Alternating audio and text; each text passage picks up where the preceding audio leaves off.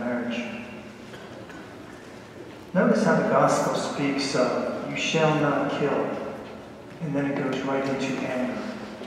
It's amazing, isn't it?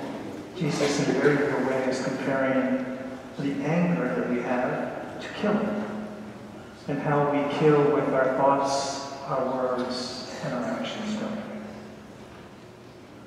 And we always justify our anger, don't we? We all do. We all do. We all justify it and said, you know, we should get angry, that we deserve this to get angry.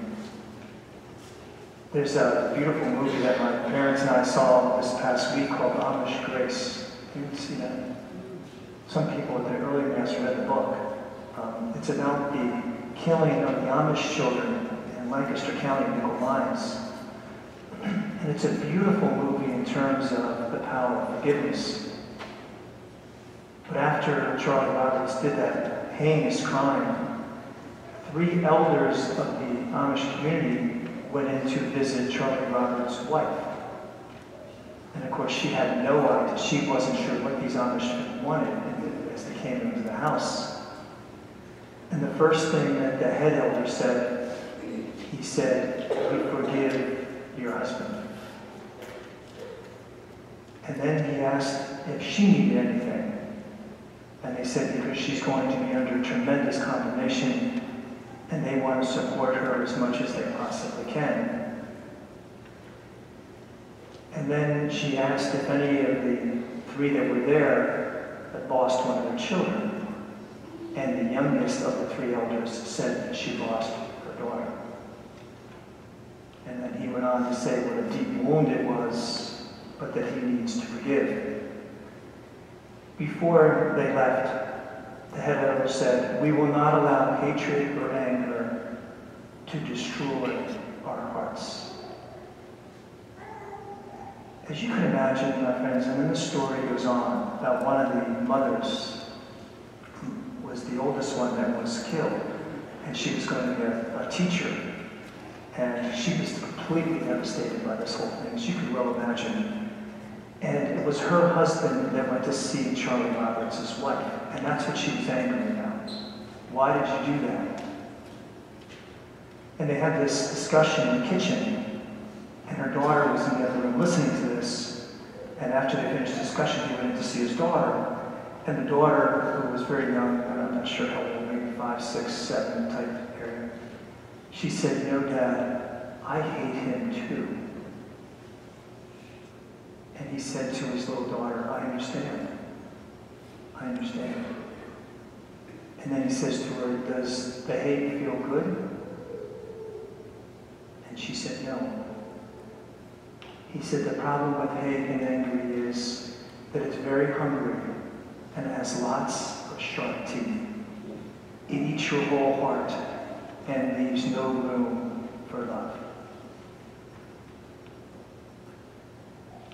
The discussion that he had with his wife was always based around the battleground. In everybody's heart, there's a battle, my friends, when things like this happen. On one side of the heart says love, the other says hate. One side of the heart says anger, one says peace. One says hold a grudge, one says forgiveness and mercy. Our heart's in that battleground. And he said, you know, we must choose the better part. As hard as it is. And he was constantly saying that to his wife. The other one, who lost 2 children, she said, you know, every morning I wake up to hear their voices. The silence reminds me that they are gone, and it makes me angry. She said, I offer that up to God. And then the next hour, I offer it up again. The next hour, I offer it up again. The next hour, I offered it up again, and again, and again, and again. She said, I can't let the anger destroy my heart. You know, my friends, if there's anything in this world to justify anger, it's that crime. And yet that beautiful Amish community, my friends, tells us what we must do. You know, they put it in such simple terms. Anger and hate has such an appetite, doesn't it? has such an appetite. And it eats the whole insides of us out. And that's what Jesus is saying, isn't it? It just destroys us from the inside out. From the inside out.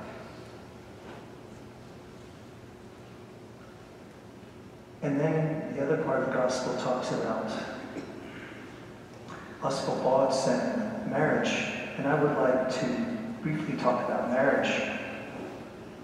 One of the keys to a successful marriage is to have a desire for your spouse. A desire for your spouse. And there's a lot of similarities, my friends, to a priest being married to the church and two couples being married. There's a tremendous amount of similarities based on that. You know, as you get older in your marriage and the anniversaries increase, is your desire supposed to decrease? Is it supposed to, my friends? As the anniversaries increase, is your desire supposed to decrease? No. No, absolutely not, my friends. Absolutely not. Just like me as a priest. That means that as I increase my priesthood, my desire for being a priest is supposed to be less and less? Absolutely not. Absolutely not. Do you have to work at it? Absolutely. Absolutely. But I think there's two beautiful principles, and they sound simplistic, my friends, but how relevant and how effective they are. One is the principle of attention. The principle of attention. The desires increase in the direct proportion to the amount of attention we give to our spouse. Let me repeat that.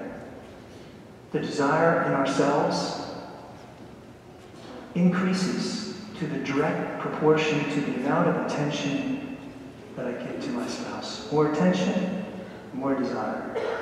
Same with my priesthood, my friends. More attention I give to my priesthood, guess what? My desire increases. My desire increases. Is it easy? Not all the time. There's a Protestant minister who does most of his ministry is on marriage. And he said, you know, when my wife is sleeping, I just watch her.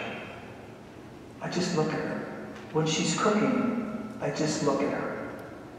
And he said, an amazing thing happens when I just look at her.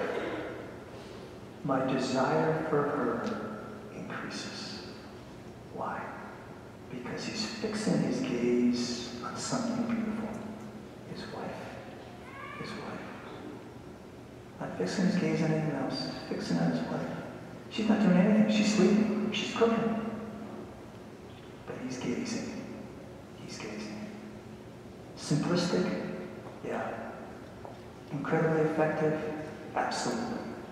Absolutely. The other one is principle of affirmation. A simple compliment will praise. It's easy to criticize, we know that. It's easy to be critical, it's easy to judge. Our weaknesses, our faults are out there, my friends. We all recognize it, especially when you live with somebody. They're a parent. We see it, we live with it. But you see, when you praise or compliment, it shifts our focus, doesn't it?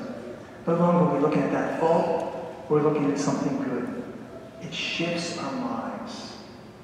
It shifts our minds. A good friend of mine texted me a card that she received from her husband. This is what it said. I asked the Lord to bless me with an angel in my life. And so you came from heaven as the answer to my prayer. You know, my friends, and then the backside of this is that the longer we're married, the more I'm aware when I asked for an angel, God sent me you and answered my prayer. Simple little card. Doesn't say a whole lot, my friends. I think she felt that she was compared to an angel. To an angel. Simplistic, again, sure. incredibly effective. Incredibly effective. Nothing in the world is more satisfying than a good marriage. A young couple was visiting with an older couple celebrating their 50th anniversary. And one of the younger couples said, 50 years? That's a long time to be married to one person. The gentleman looked at his wife and simply said, it would have been a lot longer without her.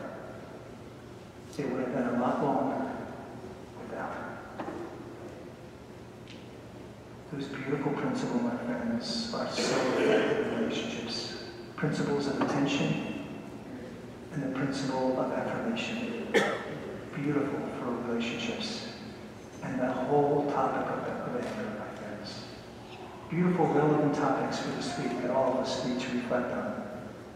May we eliminate the anger and hatred in our lives, my friends. And we put those two principles of practice into our lives.